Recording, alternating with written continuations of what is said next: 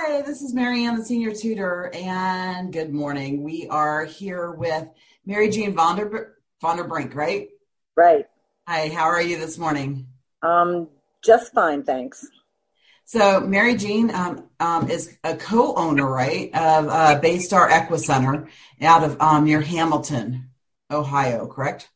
Correct. Okay, tell us about yourself and tell us about the EquiCenter and what it is that you guys do and a little bit about you and Lonnie and how you guys got started in this and all that good information. Yeah, my partner's Lonnie Sander, and we do equine assisted therapy, and it can cover anything from psychotherapy, working with a mental health provider, to personal development, just learning more about yourself and others in a session. And we also have a application for business, for leadership or communication. Basically, anything that you can find in a self-help section of the library, we can address. You work with it's a non-riding program. This has nothing to do with riding or horseback riding or knowing horses at all. It kind of everything's done with your feet on the ground. What we do is bring the horses out, and the horses have an innate ability to sort of mirror back human emotion. You're asked to do a task with the horse. There is no wrong or no right that you can do during the session with the horse. What happens and what develops during that session is what opens up what we call aha moments. Makes people realize something about themselves or others that they have never possibly thought of before. Works really well with addiction and substance abuse recovery.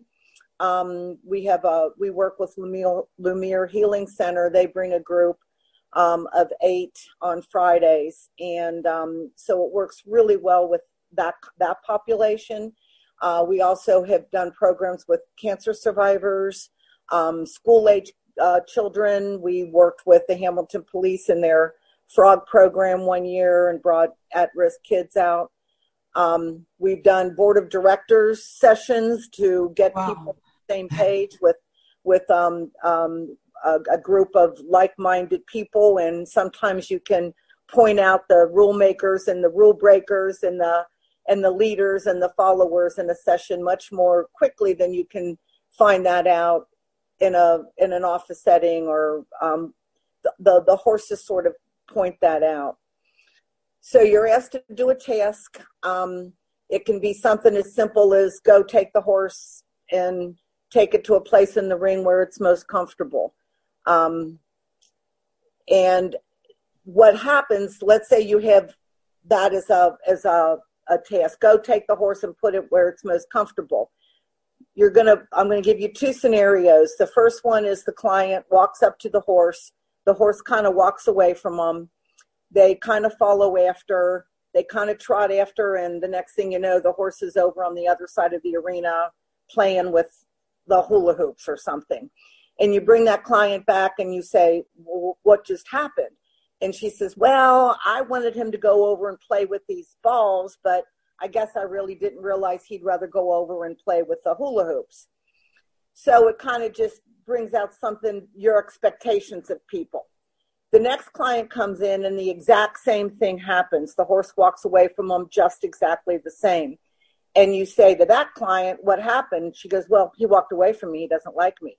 Well, what do you mean he doesn't like me? Well, nobody likes me. My husband left me. My kids don't talk to me. And therefore opens up the dialogue for the therapy if there's a mental health person. So it sort of opens up the dialogue that might have been underlying something else. Oh, that's really interesting. I have never heard of anybody doing this before. Is there anyone else in the area that even does this? There's nobody around here. There are programs that do just being around a horse. There's a therapeutic value being around a horse and grooming a horse, but it's not what we do. This is much more directed and much more, it's more than just communicating with the horse. There's Right. miniature therapy programs that bring miniature horses into places like nursing homes or schools, and the people get to play and pet with the horse, and there's therapeutic value in that, but there's nobody doing, we go by the EGALA model, which is the Equine Assisted Growth and Learning Association model. But there's nobody around the greater Cincinnati area that does what we do that I know of at this point anyway. That's amazing that you guys do this. And now, how long have you and Lonnie do this together? You're partners in this. Right. She told me that you guys have known each other for ever. Yeah. 30 so how long have you guys been doing this together as far as, bringing people in for that and whatnot? We started in 2009. And the first year that in 2010, we just practiced and played around with it and really didn't start doing real sessions until 2011. I got into it very accidentally. Lonnie and I had at one point ran a writing program for underprivileged kids. And through a relative, a sister-in-law had a niece that was from a very bad home life. And she started to be part of this program. Well, it turned out that I got custody of her when she was 15 years old. Her mom had passed away many years ago and alcohol was involved. And so she came to live with me when she was 15, and I took her to counseling week after week after week after week. And I mean, I'm not saying nothing happened, but it just was kind of stagnant. And somebody said to me, "Have you tried equine assisted therapy?" And I went, "No, I never heard of it." And so I started looking up and doing research on it. And the EGALA program was having a big convention down in Asheville, North Carolina. And I just thought I needed to go. I didn't have any money. It was very expensive. It was 4 days, but something drew me to go and do it. And I did, and it was a very, very eye-opening, intense 4 days for me. And I came home, and I go to Lonnie, "Lonnie, we're not done." She says, "What now?" I said, "We got to go get certified to do this equine assisted therapy." And she said, "Okay." I went, No, I'm serious." And she said, "Okay, well, what do we have to do?" "Well, we have to take this training and, well, where is it?" "Well, the next one's in Elgin, Illinois." And she said, "Okay." And the next thing you know, we're on our way to Elgin. And on the way back, we realized how powerful it was and decided at that point to go get the follow-up certification. And so we have gone to several trainings and everything regarding that through the EGALA model. EGALA's changed a little bit during the years, but we're going by the original program that we learned back in 2009 and 10. And that's kind of how it started. It wasn't anything, it was just sort of evolved. And Lonnie and I then formed a LLC. And so we started working then in 2010.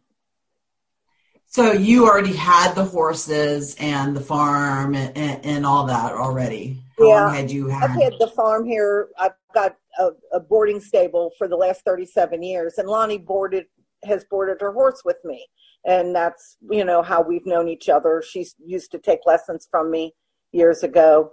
So, I mean, I've had the horses. I've got a 16 stall barn. I board 16 horses.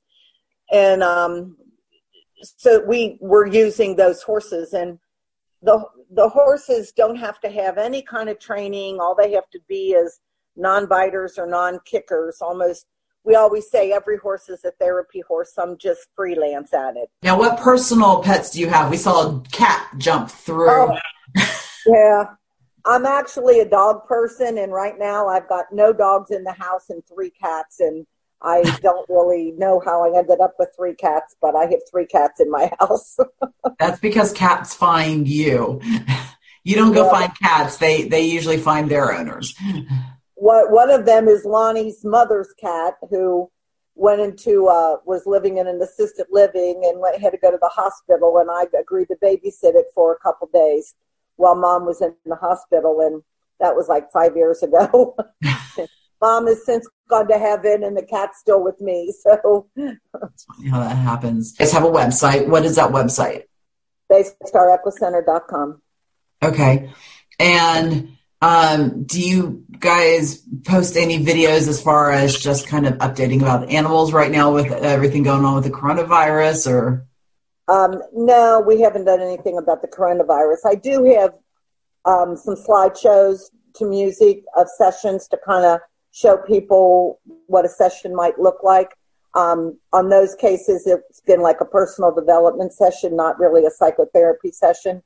Right. And with their permission, we get permission to use it. So there's a couple on there from veterans. We'd work with a veterans program from the VA hospital one year, and they brought a group out for several sessions, and then they lost their funding for it. So, but so there's videos and slideshows on our website. On the website, okay. So obviously, like I said, we're not doing anything right now with coronavirus going on as far as having clients or anything like that.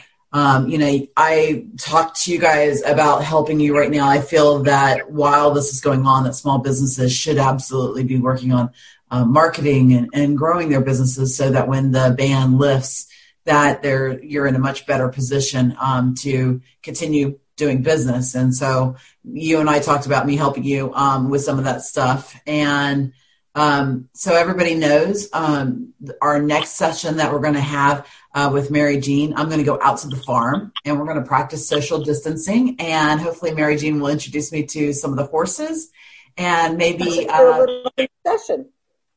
Pardon me? We'll put you through a little mini session.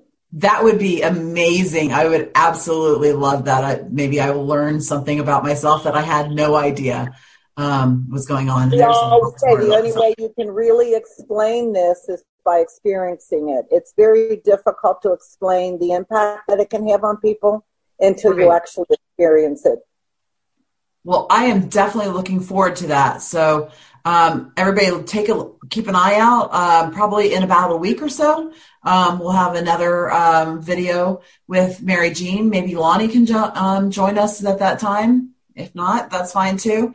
And in the meantime, how do people get in touch with you if they want to find out more information other than the website, or to be able to maybe set up sessions maybe out to June or something when hopefully all this is done and over with? Yeah, our website is has a whole lot of information on it, probably too much. But the phone number is 513-738-4463. Okay. You can call anytime. We don't have hours. You can call anytime. I call right back if I happen to not answer. Okay, that sounds great. And they can go to the website, and I'm guessing your email and information is on there that they can reach you as well? Yep. You can go MaryJean at BayStarEquiCenter.com for an email, or Lonnie at BayStarEquiCenter.com, LONI. Okay. And obviously, if people somehow don't manage to get that, they can reach me, and I can forward you on to MaryJean as well. So we thank you for being on and telling us about your amazing program. It sounds wonderful, and I don't see how everybody could not benefit from using your service. So thank you for sharing that with the world and for letting us know about it, and definitely how we can get a hold of you. So have a great day. I really appreciate you. Thank you. Take care. Bye.